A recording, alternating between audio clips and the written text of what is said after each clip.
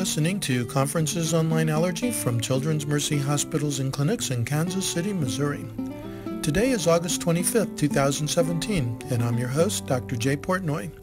Our topic today, atopic dermatitis. Our presenter is Dr. Luz Fonacier.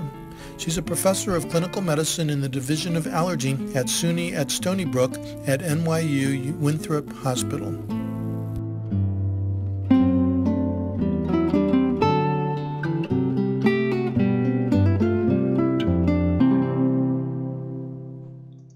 Thank you. This is a very exciting topic now that we have at least 2 new medications and more coming up. And so if you will notice, if you compare my cola presentation now and as of last year, there's a lot of difference in it in terms of what the emphasis is.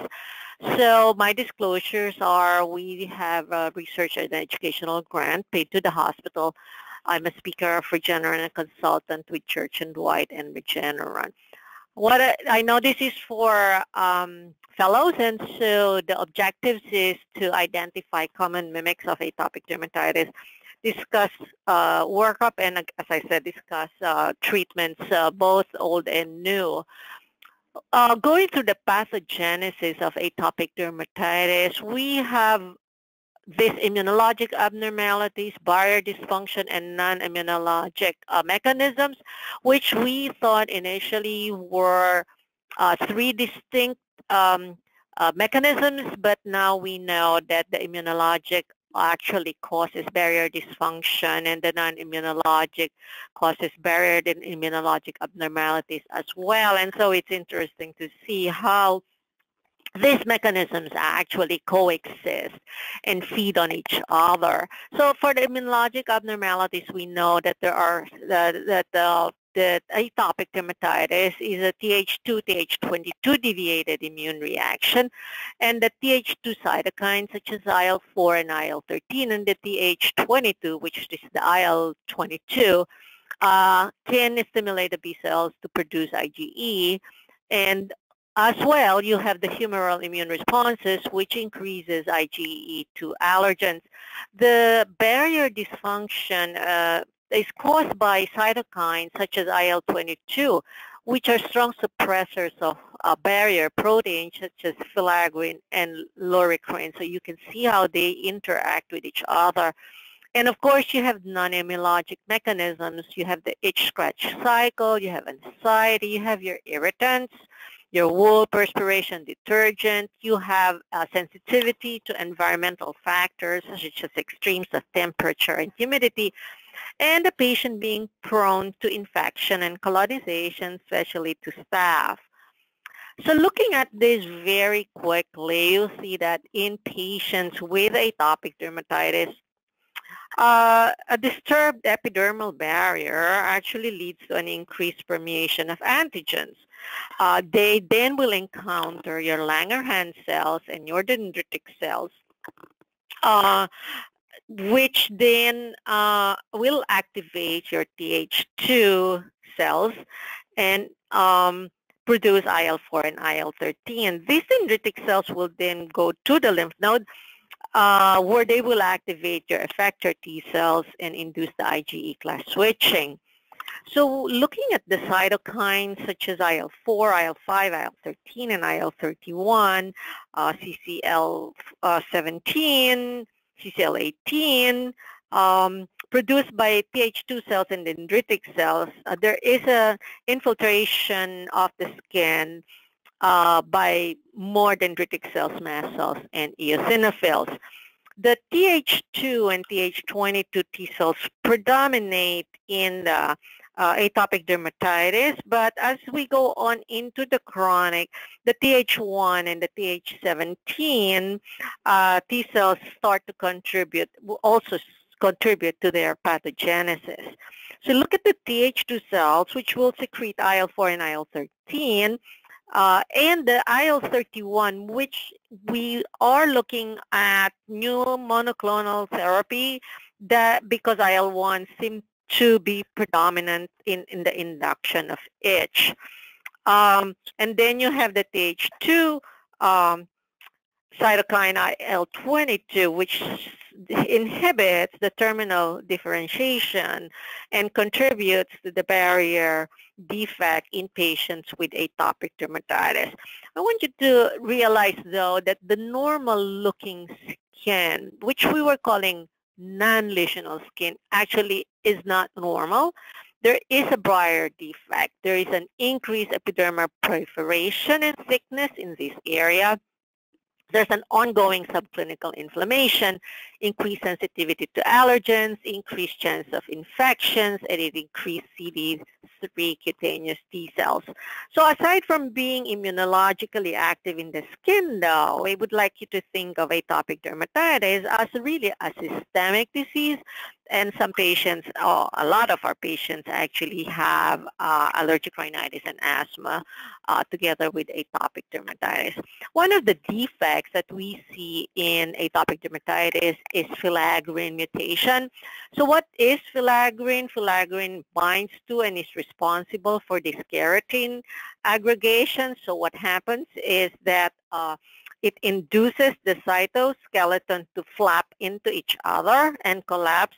And when you have this collapsing, almost like brick and mortar thing, you have this protection. They will cross-link, and you have this cornified cell envelope, which is a protection and is critical for effective skin barrier. So you will look at the skin without this skin barrier, without this protective corneocytes that are heavily cross-linked, you will lose your protective barrier.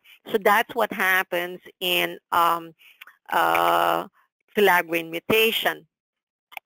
So how do you manage atopic dermatitis? The first question really is to make sure that you have your diagnosis. So you need to make and confirm your diagnosis that this kid does have atopic dermatitis.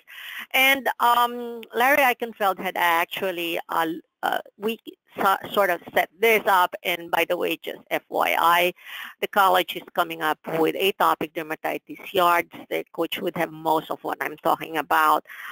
So there are essential criteria. This must be present to make a diagnosis of atopic dermatitis. It has to be itchy. It has to have an eczematous morphology, acute, subacute, or chronic, age-specific patterns in infants and children, involvement of neck, face, neck, and extensors, or flexural areas in adults, usually sparing the groin and the axilla, and it has to be chronic or relapsing. So if you see here, the essential criteria does not need the atopy or IgE sensitization, but that is a supporting criteria for the diagnosis of atopic dermatitis.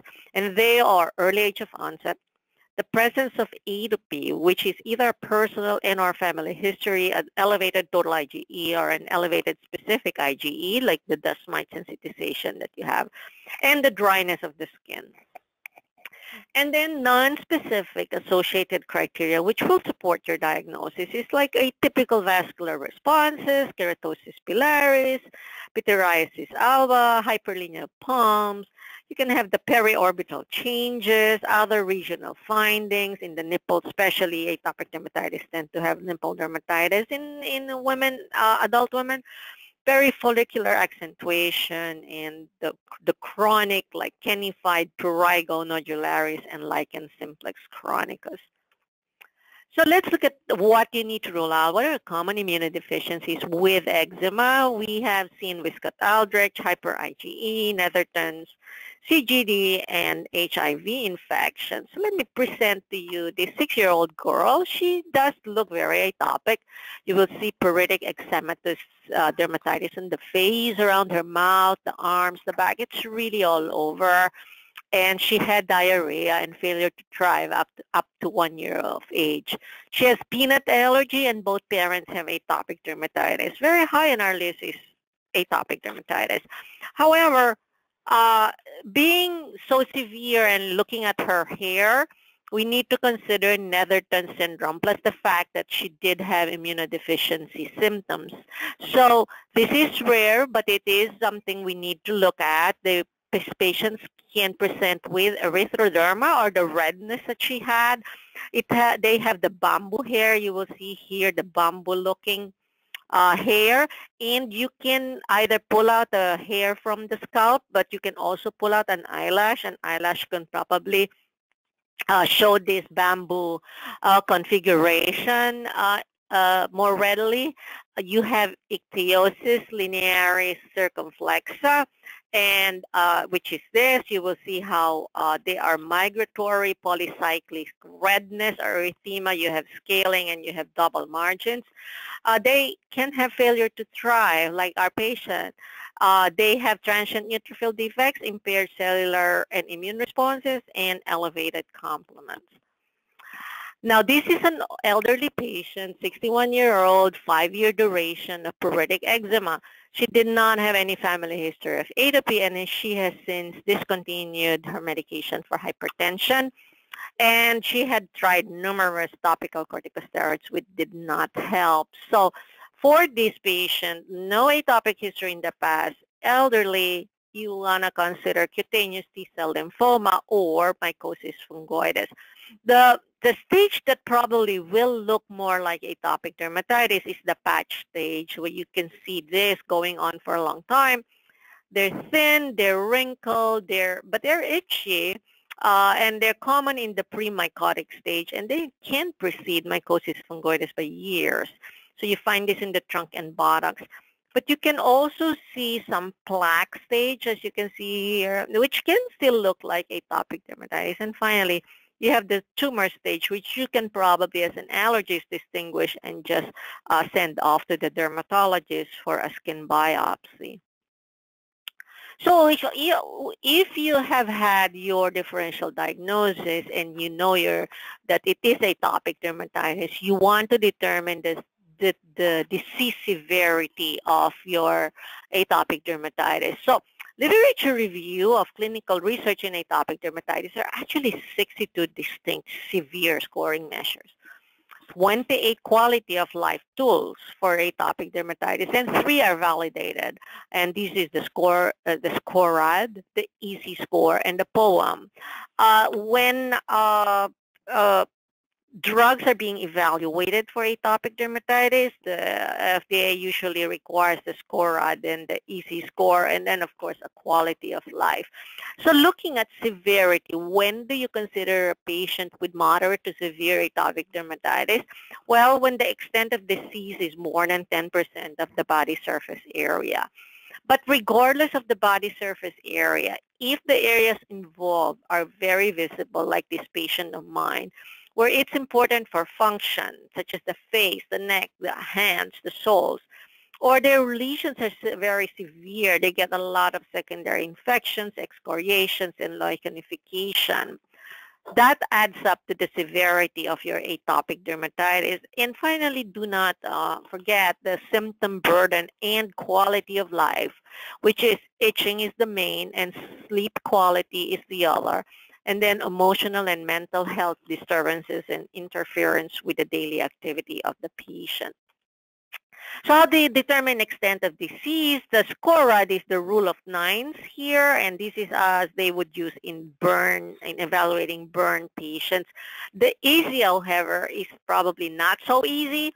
It divides the body into 4 bands, and you have to have percentages in each band and how each one is evaluated and how each one is rated.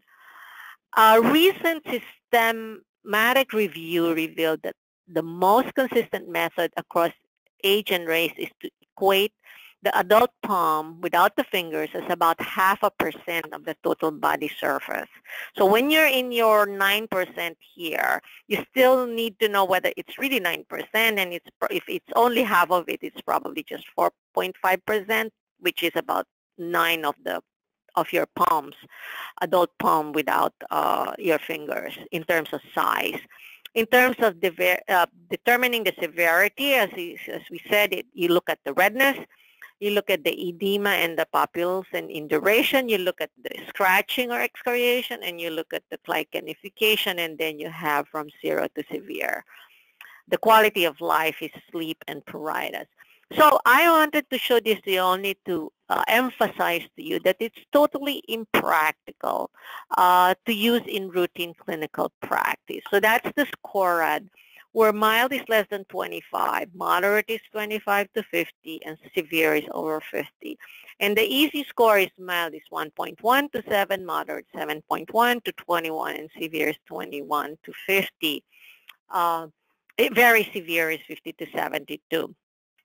So um, an easier, a less tedious evaluation of severity of atopic dermatitis is probably what we call IGA, or Investigator's Global Assessment Score. It just divides it into clear, almost clear, mild, moderate, and severe disease. This is not a validated tool. It's static. It's just when you see the patient at the point of contact, and it only evaluates the signs and not the symptoms. It doesn't consider pruritus in this, and it does not include the BSA. However, it is simple, and the FDA has accepted that in the studies for the evaluation of severity. So because the IGA does not include pruritus in our office, what we do is we do an IGA score, we do a pruritus score, and we do, which will give you the quality of life, and we do the body surface area, and all you need to say is it's less than 10% or more than 10%. The pruritus score is 0 to 10. 10 is the worst. 0, of course, is no itch. 8 wakes you up at night, and 6 bothers you, distracts you from your daily activities. Again, it is patient-reported, and it only assesses pruritus.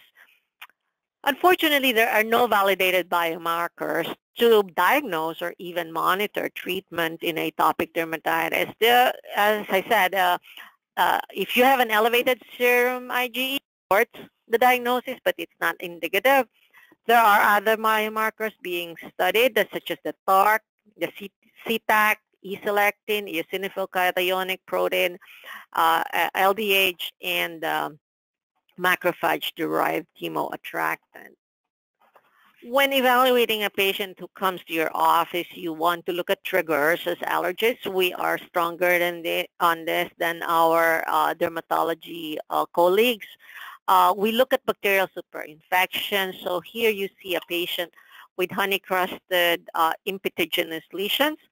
You may want to consider skin and nasal cultures and empiric antibiotics. If you have a MRSA, unfortunately, if you culture a MRSA, you need to look at everybody in the household. You may need to culture them. You even need to culture the dog, according to Donald Leon. Eczema herpeticum.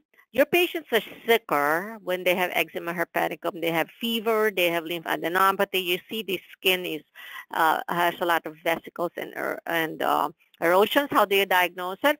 Chunk prep, a culture, and give them a cyclovir. Dermatophytic infection or fungal infection, you will see a scaly rash or even nail involvement. You want to do a KOH prep or a fungal culture. This is Malassezia sympondialis, which is common in the seborrheic area. Patients with atopic dermatitis and these lesions have been shown to have IgE antibodies against M. sympondialis, and when treated had an improvement of their atopic dermatitis. So bacterial, viral, and fungal infections are triggers of atopic dermatitis. So you have your diagnosis, you looked at triggers, and you're ready to treat your patient. And the principles of therapy are general supportive care, get your disease under control, and keep it under control. So with general supportive care, hydration is very important. As I said, they have barrier defects. They cannot keep that moisture in. Emollients, pads, and wet wraps, which we will talk about. And you want to avoid your triggers, such as your irritants and specific allergens. Get your disease under control. You have anti-inflammatory medications and the strength of your usually topical corticosteroids or topical carcinogen inhibitors based on disease severity. And keeping it under control by giving steroid-sparing agents such as your immunomodulators, which now includes crisaborole, The immunodevices, which didn't seem to help very much beyond moisturizing our patients, and we've had that for a long time, and proactive treatment. So, skin barrier and skin hydration, improvement of the skin barrier function has been seen in patients who use emollients regularly. It reduces irritation and it actually strengthens the skin by delaying intercellular filaggrin uncoiling. So it makes the filaggrin stronger. The regular use of topical corticosteroid can actually decrease this function. It actually, on long-term use, inhibit epidermal fatty acid synthesis and disrupts barrier function, which is telling you that probably regular use of appropriate emollients is more or as important than topical corticosteroids. And so even if you're patient topical corticosteroids, you want to make sure that they're still using emollients because they do something with the filaggrin and coiling. Baths, make it fun. That's the point of this slide. I tell the patients two types of bathing. One is soaking for 20 minutes, may or may not add oatmeal or baking soda. It does not seem to make a difference. And quickly wash, or you have a quick 10-minute bath, drip dry, apply your occlusive emollient immediately on wet skin. Do not towel dry intensively before applying your moisturizer because you lose that hydration that the bathing had provided. You can use any soaps. Mild soaps, we would give them Vaniderm, Dove Basis, Aveeno, Purpose, Cetaphil. Some issues on antibacterial soaps such as chlorhexidine and triclosan, maybe for short periods of time during the period of acute infections or impetigo. For detergents of their garments, use liquid rather than powder because powder might stay on the clothing and be an irritant, and always add a second rinse cycle. So let's talk about treatment, limitations of topical corticosteroids. There is a total steroid burden in these patients, which we need to be aware of. And there are side effects that we need to monitor. So the local side effects that you want to look at, you have this striae. You see how the skin is thinned and atrophy. Then you have here your atrophic skin. And you have your telangiectasia. You will see here very prominent blood vessels. And you have this pigmentation, which most of the time would be persistent. You can have rosacea and allergic contact dermatitis as well. Adrenal suppression, especially in infants and small children, needs to be monitored. And of course, there are other systemic side effects of very high doses of topical corticosteroids, metabolic, cataract, glaucoma, cardiovascular. And it's important to address the patient's fear of steroid side effects to improve adherence. We can't just ignore that. Second group of medications that we know work for atopic dermatitis is your topical carcinoma inhibitors. It's especially useful for chronic use, long-term use in areas prone to atrophy like the face, the eyelid, perioral area, genitalia, the flexural areas, especially axilla and inguinal area. So just for comparison, your 0.1% tacrolimus is about the strength of an intermediate topical corticosteroids, which is higher than 1% pimecrolimus. Proactive treatment has been shown to be safe and effective for up to 1 year in reducing flares by the use of topical carcinoma inhibitors about 2 times a week. Limitation is the skin burning and pruritus. So when you prescribe it to the patient, you tell them that this can occur, but it usually goes away in about 5 days. The theoretical cutaneous viral infection risks, such as herpes simplex and molluscum contagiosum, remains to be theoretical. The carcinogenesis is definitely theoretical, but there is still that black box warning. However, it's important to tell the patient with a case control study of over 300,000 atopic dermatitis patients treated with topical carcinoma inhibitor actually did not find an increased risk of lymphoma. The severity of atopic dermatitis, the more severe AD patients, even without topical carcinoma inhibitor, actually had an increased risk of lymphoma. So then there's this peer study of 7,457 children with 26,700 person years treated with pimecrolimus reported 5 malignancies with incidence rates comparable to the populations. Again, no higher than the general population. We have topical antibiotics such as mepirozine for localized impetiginized lesions. Systemic antibiotics will be more practical if it's generalized and, as I said, treat the nasal carriage. Interestingly, just treating with anti-inflammatory medications such as topical corticosteroids, TCI, have improved atopic dermatitis and reduced the Staph aureus colonization even without treating with antibiotic. New kid on the block is crisaborole or Eucrisa. It's a novel PDE4 inhibitor, and efficacy is shown to be as early as day 8 of treatment. It is for mild to moderate atopic dermatitis. Reduction of atopic signs and symptoms were seen, and a sustained improvement in pruritus because PDE4 directly regulates pruritus through the reduction of cutaneous neuron and dorsal root ganglion activity. It has a very favorable safety profile. It is very expensive, and if not covered by insurance. So when you have a patient who is all with generalized dermatitis, also itchy in an acute crisis, you want an acute crisis intervention. And what it consists of is a 10 to 20 minute bleach bath once daily.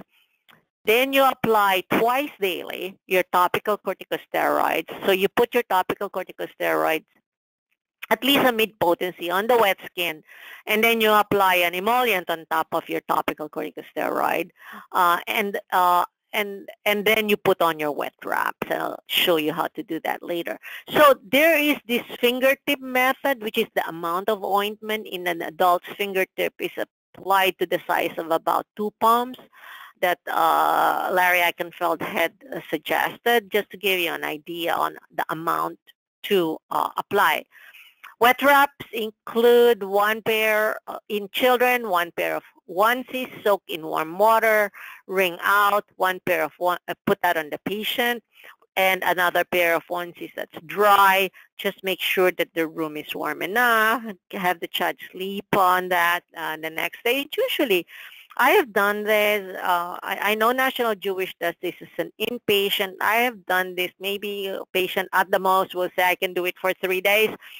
And they do make a big difference if they're able to tolerate it.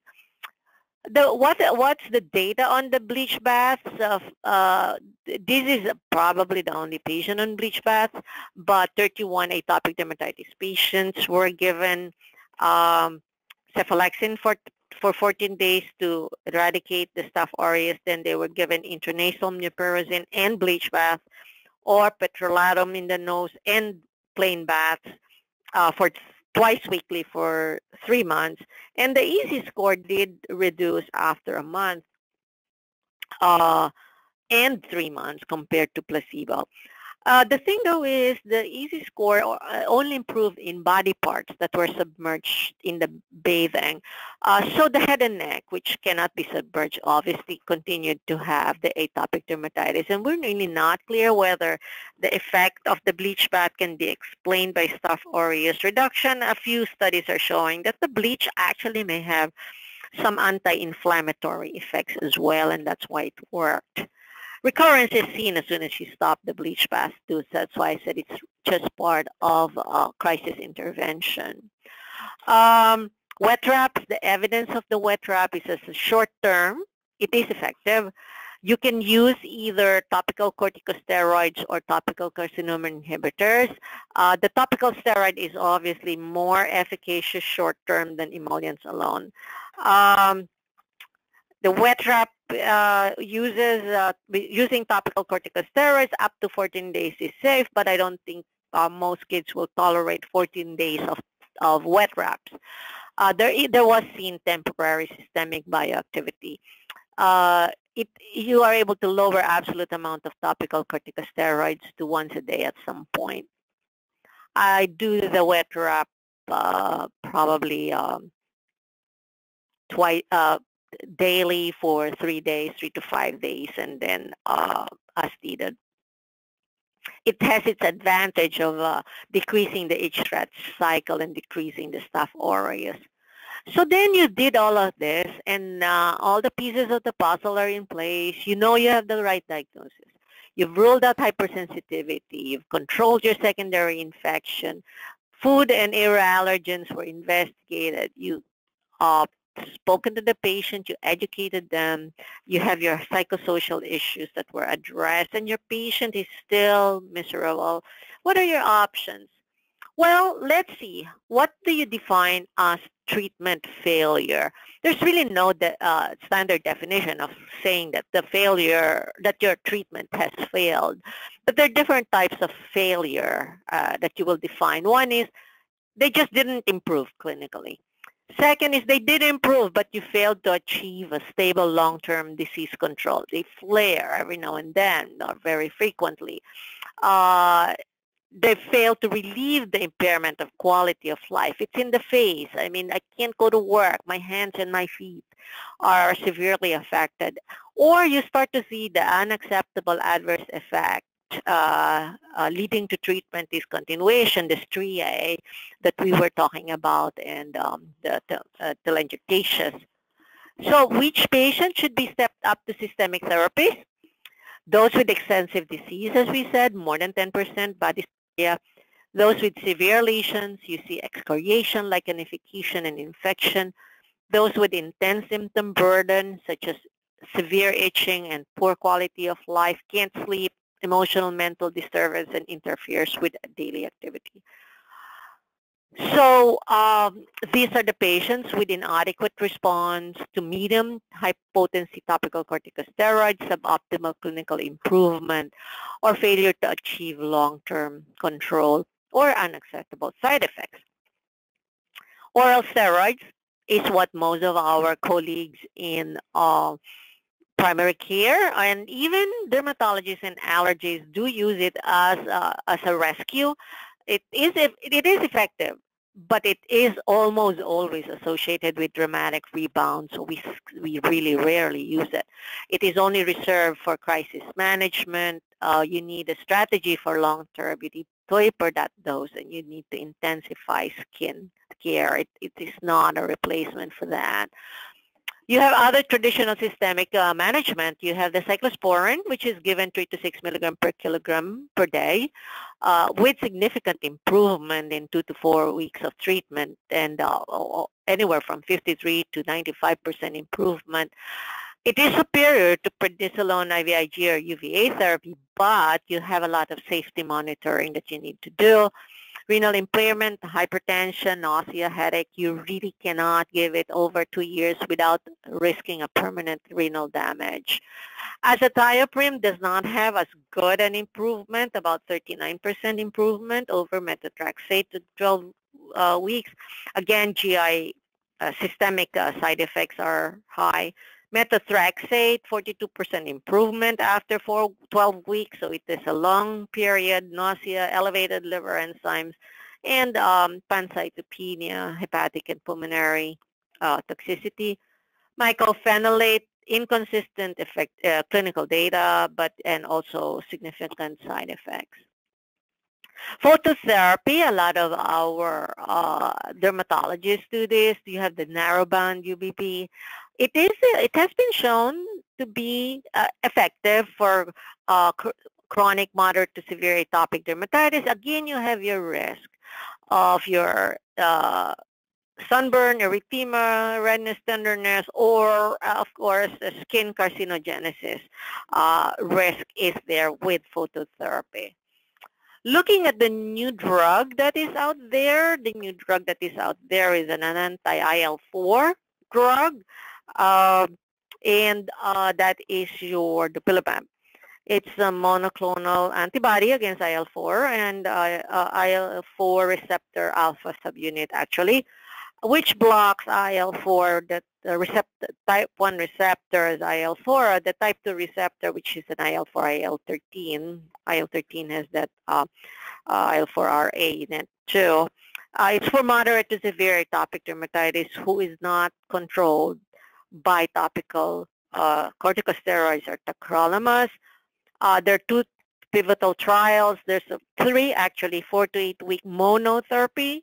It means not even topical corticosteroids, and 52 week of therapy where they are allowed topical corticosteroids. In both cases, it resulted in a rapid and dose-dependent improvement. The pruritus score decreased significantly by 55% in the dupilumab group compared to 15%. So how do we step up from mild to moderate? Symptomatic despite appropriate use of topical corticosteroids, adherent to basic skin recommendations, and avoidance of allergen and irritants, you can either increase your topical corticosteroid dose and potency, make it BID, make it the moderate to high potency. You can add a topical carcinoma inhibitor, or you can add the crisaborole, which is Eucrisa approved for mild to moderate. You are reassessed every 4 to 6 weeks. If you have inadequate response, defined as suboptimal improvement, flares, ongoing impairment, or side effects, you can step up from moderate to severe. You can use the biologic therapy, you can send them for phototherapy, or you can use systemic immunosuppressant, cyclosporine methotrexate as a type. Note that this is not an FDA-approved drug for atopic dermatitis. Not one of them is approved by the FDA. We just a few slides on prevention and other things that are out there for atopic dermatitis. So we're looking at this interesting randomized controlled trial of 124 neonates with high risk for atopic dermatitis, meaning they have a family history of atopic dermatitis, mom, dad has it, or they have asthma or allergic rhinitis, and they just slathered these babies with full body emollient at least once a day, starting at 3 weeks of birth, or those who did not. And there was an interestingly protective effect in the cumulative incidence of atopic dermatitis. There's a risk reduction of 50%. And no emollient-related adverse effects really were seen, and no difference in adverse effect between 2 groups. So, I mean, this I think is rare. If you look at the improvement, the difference here between those who had intervention and those who had a control, the emollient therapy from birth really represents a very feasible, safe, and effective approach for prevention. Obviously, we need larger trials, but it is very simple, and it is a low-cost intervention that might decrease the global burden of allergic disease. So something to think about, doesn't cost them much. Vitamin D, still 48% of patients here at 18 with asthma, atopic dermatitis, with allergy have a low vitamin D level. And vitamin D may play a role in the regulation of antimicrobial peptides. It does increase corticosteroid action. It does improve skin barrier. It increases microbial peptide production. So theoretically, there is some report of it. The potential role is in atopic dermatitis. If you look at the serum vitamin D level, this is the SCORAD values. Those who have a more severe atopic dermatitis has a lower vitamin D levels than those who have high, have a lower scores. Then there's also the seasonal variation that you will see that of vitamin D that you will see in December, January, February, where your vitamin D levels are usually lower. So Camargo et al. Actually looked at the effect of vitamin D supplementation on winter-related atopic dermatitis. This is interesting. It's double-blind, placebo-controlled, 107 Mongolian children enrolled in winter because winter is the lower, they have lower vitamin D. They did not do any vitamin D level baseline. They did easy scores, and they just gave these patients 1,000 international units a day of oral cholecalciferol. And the results are those with the vitamin D supplementation produce a clinically and statistically significant improvement in EC score and change in investigator global assessment, and there were no adverse side effects. Their conclusion was vitamin D supplementation improved with the related atopic dermatitis on Mongolian children. There's another way, there's another preventative treatment that you can do, which is what we call proactive treatment with either topical corticosteroids or topical carcinoma inhibitors. And you will see here, there are patients where they were given topical corticosteroids in areas that tends to flare for 2 consecutive evenings weekly. So they made them put topical corticosteroids, for example, in the flexural areas, Saturday and Sunday, and all the rest of the time it will be emollients. And they saw that those were methylprednisolone was applied. They had 3.5 times less likely to flare. So that's proactive treatment. Clinically, good-looking, controlled-looking skin, just make them put your topical corticosteroids on the weekend. This is also been shown with tacrolimus, as I said, where the flare-free days with tacrolimus is more, and the number of relapse per day for tacrolimus is less. Probiotics is unfortunately have no conclusion. The Cochrane database system says that they are not effective in treatment of eczema in children. They may have some modest role in moderate to severe atopic dermatitis. So there's really no conclusion with probiotics at this time. Allergy shots have been given. There is data for improvement of atopic dermatitis in aeroallergen sensitized patients, especially to dust mite. And you will see a dose-response effect of dust mite immunotherapy in patients with mild to moderate, but it probably doesn't work as well in those who already have severe atopic dermatitis. So these are the treatment strategies that we have for atopic dermatitis. In summary, we hydrate, we decrease the itch, we evaluate for triggers, we go up to topical carcinoma inhibitors or topical corticosteroids. We increase their dose. We add crisaborole. We do wet wraps and tar preparations. And for those who still fail, we go into biologics, oral steroids as rescue, cyclosporine, ultraviolet light therapy, and hospitalization. So we have the traditional systemic management. We have the new kids on the block for atopic derm, and we have emerging therapies, IL-31 for pruritus, IL-13, and JAK inhibitors. I think JAK inhibitors are actually now on the phase 3 trials, and IL-31 as well. So we would like to keep our kids from looking like this to get our kids to looking like this. So thank you, and let's open to questions. Okay. Thanks, Luz. That was a great presentation. Anybody have any questions? Because I have a couple. Okay. One, you talked about vitamin D, which I think is important. The other thing that we talk about in the clinic is kids who have look like they have bad eczema, looking at zinc deficiency, not only just because it may mimic eczema, but zinc's important in just skin healing. So I'm just wondering, do you think it's important just to check zinc levels as well? Because if they're zinc deficient and do have eczema, that theoretically that may help as well. Like right.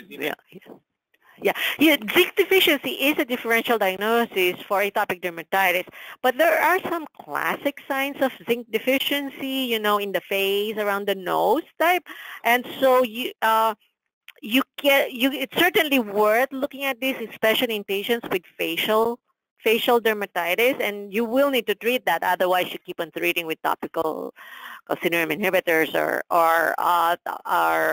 topical corticosteroids, especially in the face. You have to make sure that it's not associated with a zinc deficiency or vitamin deficiency as well.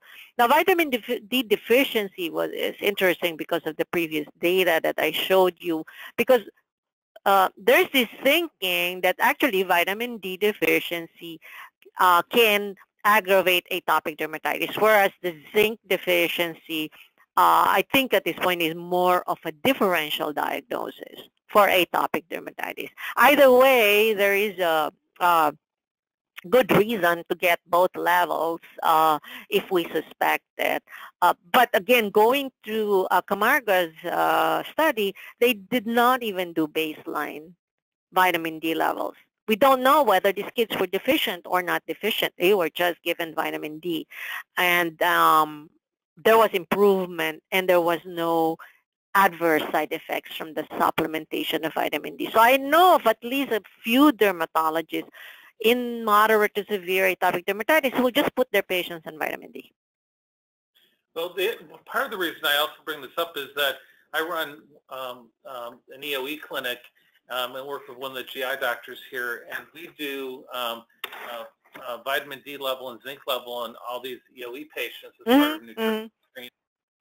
And the interesting thing is that probably half of these kids have vitamin D and zinc deficiency. And these are kids that don't have any together, individually? Some have both, some have one or the other, but we see a lot of vitamin D, and we actually see quite a bit of zinc deficiency who don't have dermatitis or anything else. So zinc is right. used in lots of processes in the body, and it's involved in wound healing as well. So I'm just curious. I was just curious about that, and maybe something to be worthwhile looking at. It must, yeah, that's interesting. I might do that here. I think maybe it's a good thing to look into and probably see whether supplementation is going to help or not. Help the dermatitis. The second question I had was the new therapy, the crisaborole. When you're, I guess, I'm just thinking about the parents, and you're talking, about all this stuff. But when you're, we usually tell people to put the steroids on first, then put the emollients on. But when you're also using the crisaborole, and then you mentioned one of your slides, tar preparations. I mean, what's the sequence of that, or do you put some of these on, morning and night, and some on during the afternoon or something? Yeah. So this one on top of the other is very interesting, but the thinking is you put the active medication first, and then you put on your emollient over it, because then the active medication hopefully will penetrate more. So in terms of sequence, that's the thinking. So if it is the same with crisaborole, where you put your crisaborole first and then your emollient on top of it. On the other hand, and that would be for the crisis intervention. What I do, and this is a personal thing, is that when they are, remember, it's an ointment. If I give them ointment base, the base of your topical corticosteroid is already a barrier in itself. So when I've gotten them down to like mild to moderate, is I will skip the emollient on top of it. I would just say one in the morning is an emollient, and in the evening on wet skin is your topical corticosteroid. So the crisaborole, do you apply that together with a topical steroid? And if you do, which one do you put on the skin first? Yeah, I have not. So the question is, the crisaborole was not looked at concomitant with topical corticosteroid. It's supposed to replace your topical corticosteroids. So think about the crisaborole as tacrolimus. I don't know whether you put tacrolimus and topical corticosteroids right on top of each other. I tend not to, because those are the two active medications. I would put tacrolimus, pimecrolimus, topical corticosteroids, or crisaborole alone, and then I could put either of the four plus emollient on top of it. But I wouldn't put these four together. You know what I'm saying? I wouldn't put tacrolimus with, yeah. I think of like tacrolimus or something like that, is putting that on areas like the face, for example, where I'd use triamcinolone, like on the body, let's say. Yes. So yeah. Whatever. But the crisaborole, since it's, the impression is it's very helpful for itching. Yes. Put on the areas where they itch the most and use that instead of the steroid, or no, no. I put it in areas that are prone to side effects of topical corticosteroids. I'll put them in the face, in the flexural areas. I think of it, I put it in the same level as tacrolimus or pimecrolimus. So I put that, I would use it at the same level, although it has been shown to work also for moderate atopic dermatitis. So its indication is mild to moderate atopic dermatitis, and you can use it in children as well. So I see it in that level in terms of where I would give it to a child or to an adult. So and then I would... I was just going to say, do you have a preference of, calcineurin inhibitor versus crisaborole that you would start first for those areas? Yes. The reasoning is insurance. Okay. Tacrolimus is already generic. Okay. So they can get it with minimum copay. Crisaborole is $100 or more a tube. Okay. So if they were to fail the calcineurin inhibitor, then you would try the crisaborole then? Yes. Yes. Okay. Yes. Okay. Only because that's easier for the patient to get it. Okay. Yeah. My last question, since I'm full of questions today, when I was started out as a physician, tar preparations were like one of the main treatments for eczema. I don't think I've ever used tar preparations prescribed to myself. I know the dermatologist, when I started, used to use them a lot, but I was surprised to see that again. Do you use tar preparations very often, and which preparations do you use? I don't. First of all, it will stain my bed sheets. And we have so many. So the tar preparation was way back when, maybe I should take it off. The tar preparation way back then, when we did not have the topical carcinoma inhibitors nor crisaborole, because we only had topical corticosteroids, and therefore you need an alternative. So they're hard to find. They stain the skin, they stain the sheets, and they're very unpleasant looking and unpleasant smelling. So no, I don't. I haven't used it, but it's still out there. That's why I included it in the slide. Is that more for a barrier, or there's some immunologic? No, it has Yes, it's an it has some anti-inflammatory functions as well. Okay. Yeah. Does anybody know what the mechanism of that is? Because it's also used for like seborrheic dermatitis, so as an anti-inflammatory skin agent, tar has been used. Okay. Well, I'm finished with my questions. Anybody else have any questions? Okay. Dupilumab is approved to 12, correct? I'm sorry, I didn't. Dupilumab is approved to 12. Dupilumab is 18 and above. Are you talking about the age indication? Yeah, 18 and above. 18 and above, current studies are going on for 12 to 18. Okay. Yeah, because one of the, I think for me, it will become an issue when we start to see children, is that it's a theoretical consideration now for any newer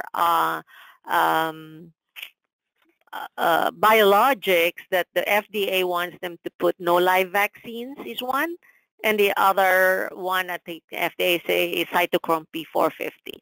They are theoretical, and newer drugs that get FDA approval, biologics, will put in these two avoid live vaccine. So in children, that would be your MMR.